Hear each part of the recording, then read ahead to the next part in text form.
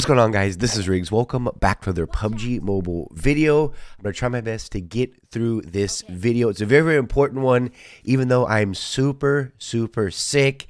But we're talking about the official patch notes for update 2.3, and this thing is jam-packed. It's a bigger update than any of us were expecting. So let's go ahead and jump right into it.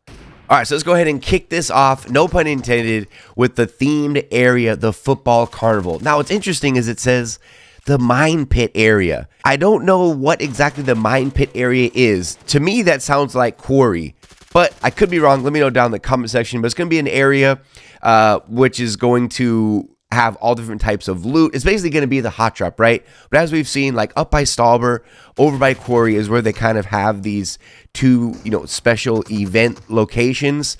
So this one is pretty much going to be the same. Tons of loot. It's basically going to be a hot drop. You can get respawn cards and everything else when you land there. And of course, the football areas, as expected, as we talked about in my last video, it's going to be on Erangel, Livik, and Noosa. It's unfortunate none of the other maps, were given any love in these areas, but it is what it is. Those are the three maps that you'll be able to participate in the football arena. Now, I'm not going to go ahead and read everything, but we do have the official Aftermath mode, which is now going to be available. I didn't even know that the original one was beta or whatever they were calling it.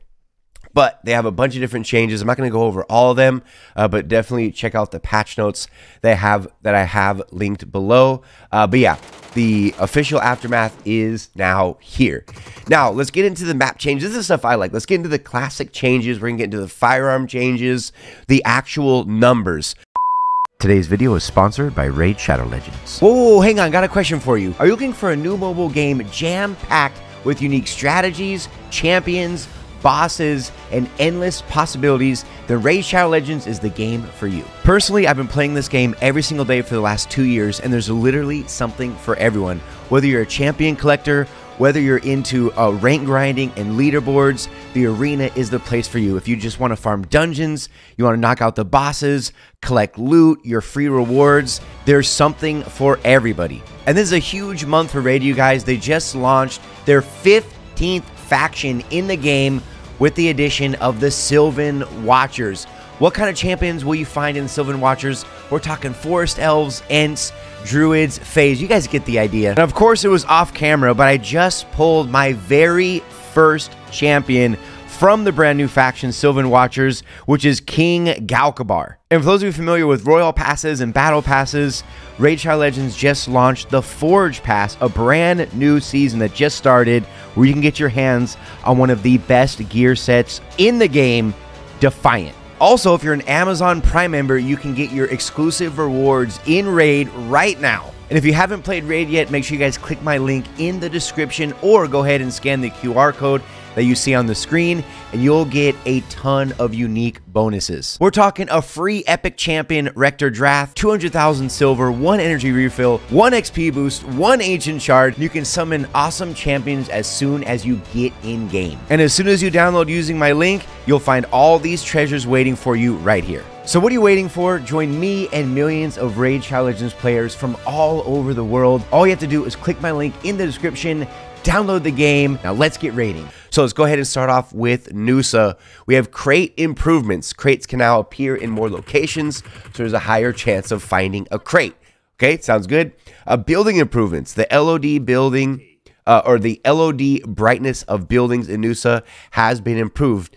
Distant buildings are now more visible. All right, check. Sounds good. Terrain improvements fix the warping of some terrain. Minimap improvements. Didn't know there's a problem with the minimap, but it says that the minimap performance, there's going to be less distortion. So maybe that was on certain devices. Erangel map updates. Okay, very, very important. Now, understand, these are changes to the actual Erangel map, the classic Erangel map. They're going to be permanent. All right, these are not temporary changes.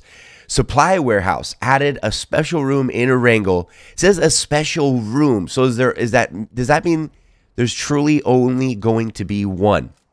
We'll have to wait and see. Added a special room in Erangel that requires an access card to enter. The room contains lots of advanced supplies. So we have seen this in certain events where you loot up, you find a key card, you go to the building, you open it, it like opens up like a vault door and there's a bunch of loot inside. So I imagine that's what they're talking about. Hopefully there's not just one room though.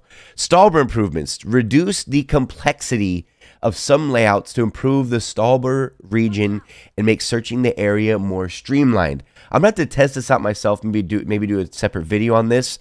Not even sure what all that means, but we're going to have to check it out.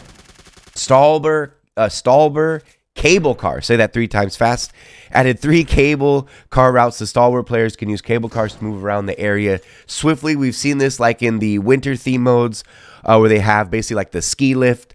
So we have seen this before, but now it's going to be a permanent change coming to the map. Again, PUBG Mobile has an obsession with Quarry and with Stallbar. So here we can kind of see it like continuing on here. But yeah, so we have some changes coming to Stallbar, as you guys can see. Vehicle radar, add the vehicle radar to the supply shop in Classic Erangel. So this isn't an item you can loot, but it can be purchased with the little coins and stuff that you find on the ground at the supply shop. Can be used to scan for vacant vehicles nearby. That's actually clutch. Like sometimes you don't know what end is it going to be. Think of like Yasnaya. Sometimes it's hit or miss where there's going to be a car. So if you go to the supply shop, which you know where the supply shop is, it's on the mini map. But now you can go ahead and pull this up, and now you'll be able to find a car. So this is actually really cool. I like this as a permanent change. Livic map updates, not Aftermath, but the classic Livic weather system. Added dawn and dusk to Livic for a fresh visual experience. I was trying to get into some Livic matches for the past, I'd say 3 hours on and off in beta. Could not find a match, could not get into any Livic match whatsoever. So I wasn't able to bring you guys this gameplay yet, unfortunately. Refinery improvements tweak the stage to improve the combat experience. All right, here's the firearm and vehicle updates, okay?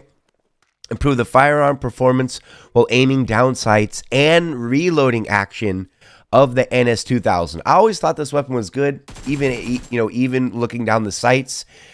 But some people said that, wasn't their favorite. They're just using it close quarter combat, but they really want to make this, an all-in-one, type weapon where you can snipe with it. You can use it in CQC. You can use it for everything. But yeah, the NS2000 getting a huge buff. So we're going to have to see how that's going to play out on the brand new map on Nusa. Bolt action sniper rifle enhancements. These are bigger changes than we ever thought they were going to be. First off, we'll start off with the Car 98K. Base damage increased from 79 to 82. That is fat. That is insane. They increased the damage by 3 more damage. That's insane.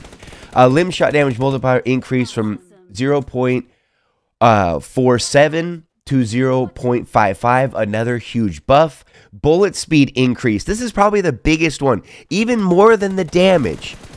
Bullet speed increased from 760 meters per second to 850 meters per second. You're not going to have to compensate where you're going to have that reticle in order, say, to get a headshot, where you'd have to aim a little higher, to anticipate that bullet drop. This is 90 more meters per second than the original Car 98. You're going to have to basically relearn how to fire this weapon. Bolt action speed increased and firing interval reduced by 30%. So now you can reload it faster as well. That's crazy. This is gonna be crazy. These are some crazy changes. The M24 limb shot damage multiplier increased from 0.47 to 0.55, just like the Car 98. Bullet speed increased, same thing, 760 meters per second to 850. Bolt action speed and firing interval reduced by 30%. AWM limb shot damage also increased. So basically, you don't just have to bank on getting a headshot or a shot to the torso. Now, even if you get a shot in the arm or the leg, it's going to do more damage. Same thing, bolt action speed increased and firing interval reduced by 20%. Sniper rifle. So not only do they buff these weapons at an insane rate, but we have the sniper rifle attachment improvements. Compensator for snipers. adjustment. Firearm effective range increased by 10%. And then we have the bullet spread reduced by 10%. Flash hider for the snipers. The adjustment, the bullet spread reduced by 5%. And then there's also been a buff to the cheek pad where the bullet spread is reduced by 10%. And then the bullet spread, when scoped, reduced by 10%. And then for the vehicle, it also mentioned vehicles. They call them vehicles, we call them bikes. But the mountain bike improvements, the mountain bike now balances better than before. That's nice because sometimes, you'd make a turn and you do like a 720. So that's going to be a big change. I'm actually a big fan of the mountain bikes. They also have a brand new, it's called Creation System in game, where it says the Creation System has been added and can be accessed via the emote icon during gameplay. Use different camera styles to take creative pictures or clips and share them. So if you're talking about sharing them with your friends on social media, making it easier, to get more content out there.